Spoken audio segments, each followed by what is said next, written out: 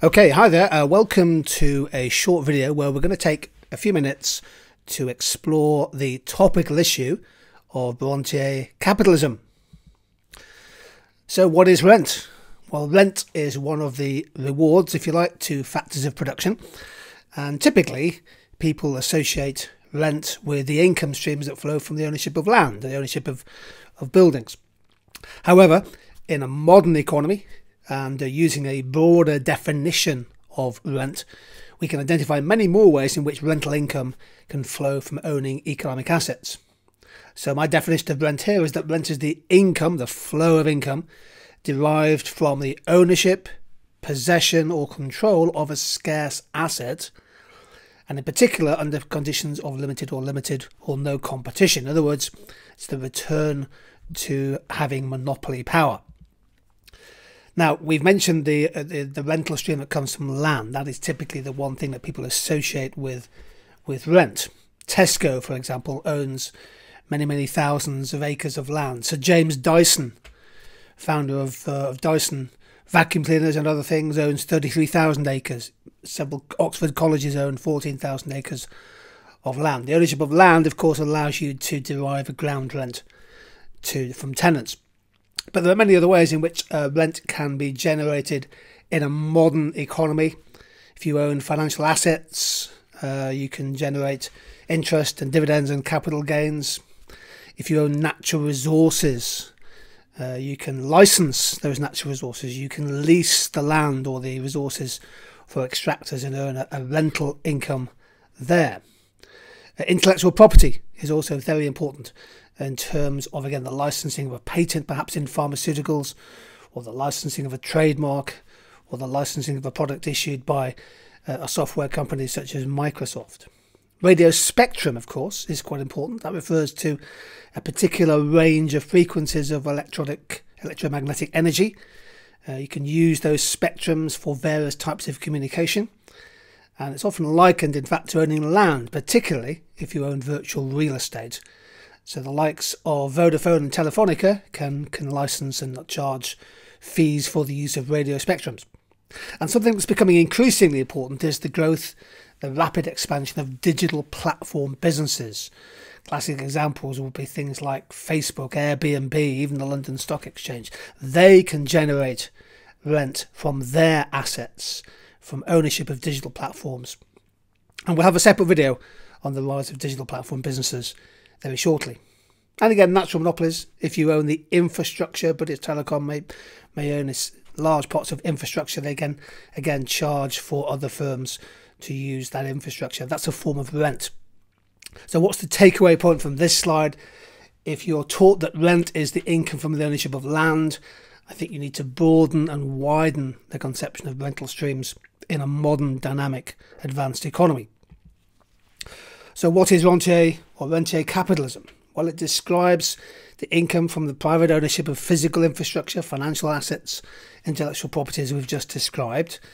And it's become an important concept used in discussion about inequalities of income and wealth, and about monopoly rents and about monopoly power in markets.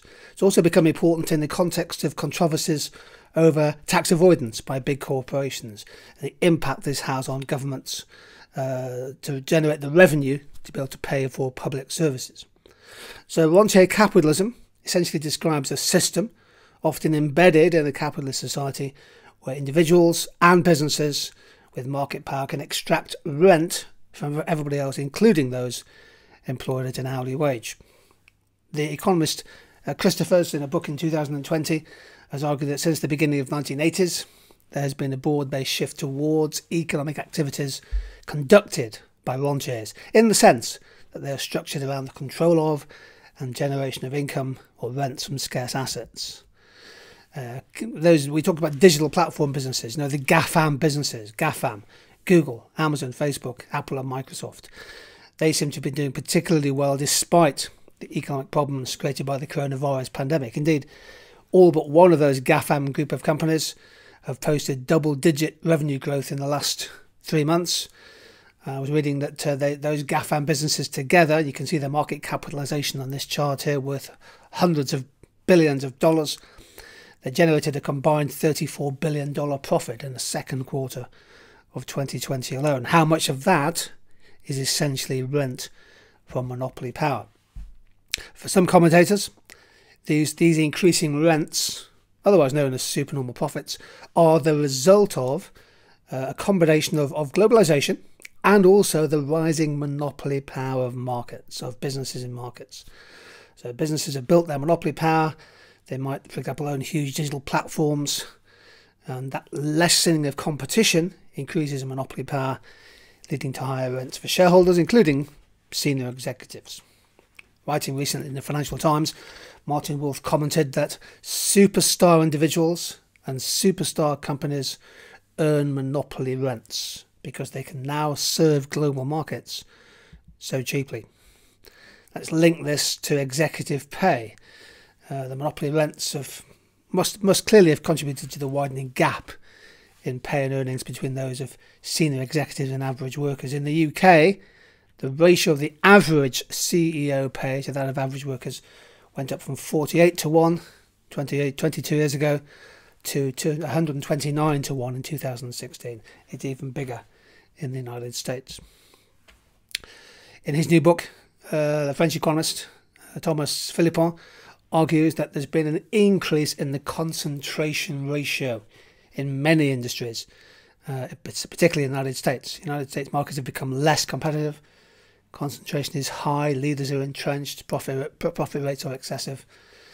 And this lack of competition has hurt US consumers. It's led to higher prices, lower investment, and perhaps a weakening of productivity growth. But Christopher's, again mentioned recently, argues that Silicon Valley in the United States has gone from being the epicenter of innovation and competition to a hotbed of rentier capitalism. So there is clearly a groundswell of opinion amongst a certain group of economists that rentier capitalism is becoming a prominent feature of our economy, if you like, an embedded characteristic of many modern advanced countries, including the United States and the UK. Oftentimes this form of rentier capitalism is reinforced by relatively weak or ineffective competition policy, perhaps including regulatory capture. We've seen a substantial increase in political lobbying, obviously in the United States, the world leader in lobbying, but in many other countries as well. I mean, lobbying works, and if it didn't, why would people pay for it? I was reading again last week that Amazon and Google both have more lobbyists than there are sitting senators in the United States Congress. Rentier capitalism can also be reinforced by the tolerance of a high level of corporate tax avoidance. And this, of course, is a big issue. How best can we address this issue of corporate tax avoidance? Often it's legal. You find loopholes which cuts your tax liabilities. Financial systems which provide cheap credit to corporates can reinforce that power.